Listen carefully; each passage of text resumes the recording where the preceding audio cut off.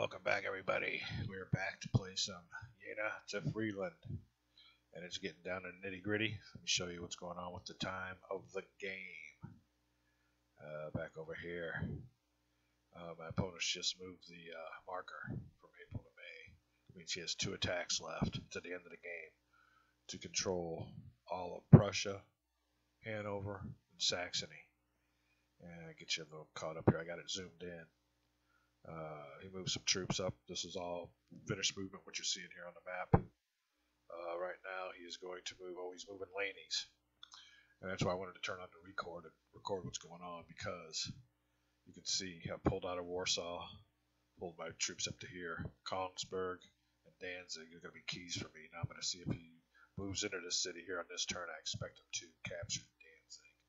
But one thing he's told me when he emailed me is that there were no combats. Now, whether that's a bullshit story, because I told him on my last one that I was going to attack Warsaw, and I totally abandoned Warsaw and went up here, so I just kind of faked him out. But we'll see what happens if he stays true to his email.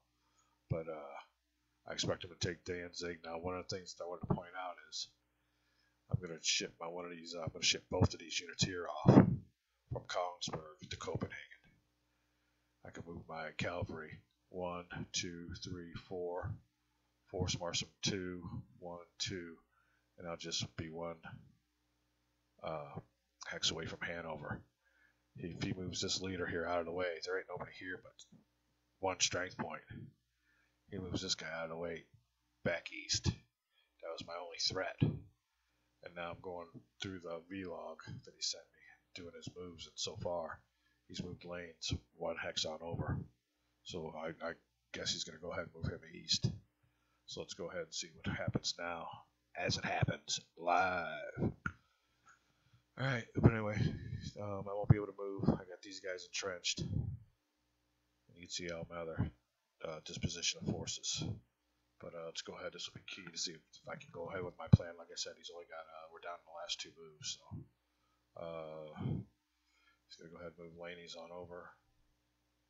Force march 1 more to K34. Now the thing of it is, it's not winter time, and we're not in Russia or Spain. Russia's real cold. Spain's really hot and dry, I guess. So he don't get any modifier. So when he attempts a force march at 1 movement point, he usually gets it automatically. I mean, there's usually no reason not to. So usually, if you're a French player, and it's anytime in spring or summer, and you want to force march 1, it's almost a given. So that's one thing to remember in this game.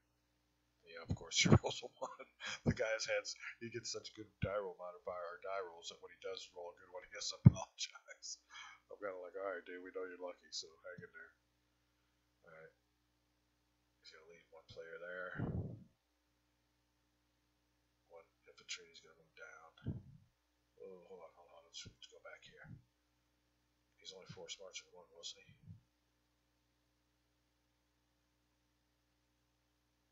It's a 1 for 1 force march to, let me see.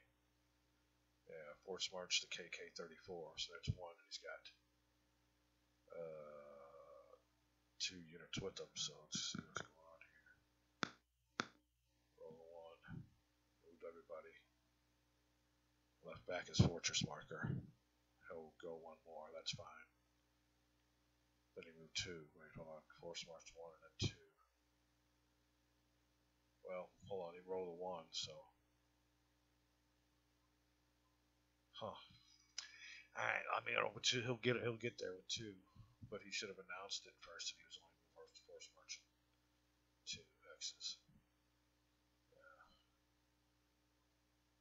That don't make sense. I'm gonna have to stop the video here, and we'll be back. Got a little rules infraction, and we'll let you know how it came out.